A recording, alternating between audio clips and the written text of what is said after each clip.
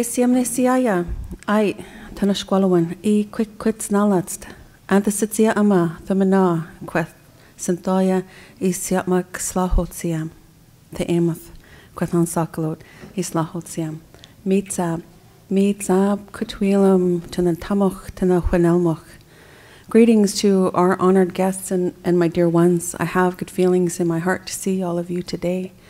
In our language, I told you my name is Sitsia Ama. I told you who my parents are. I told you who my grandparents are, because in our way, that family tree, that genealogy is really important for people to know who I am.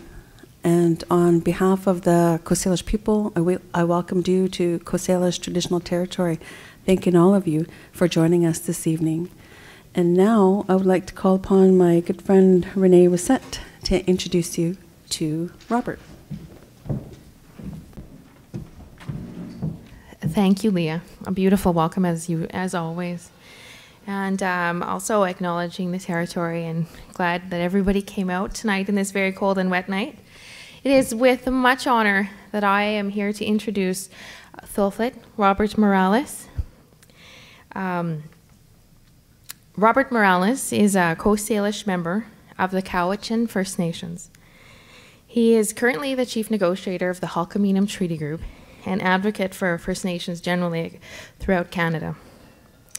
Robert has a Bachelor of Science from Brigham Young, a JD law degree from the University of Victoria, and a diploma in negotiations from Harvard. He's practiced law for several years as advocate for Aboriginal people.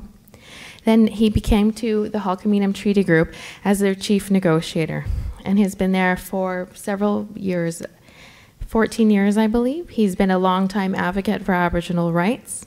He has many stripes under his belt, such as helping First Nations get control of their child welfare agencies and empowering them to make decisions over child welfare versus the province, who had intervened, of course, for several years.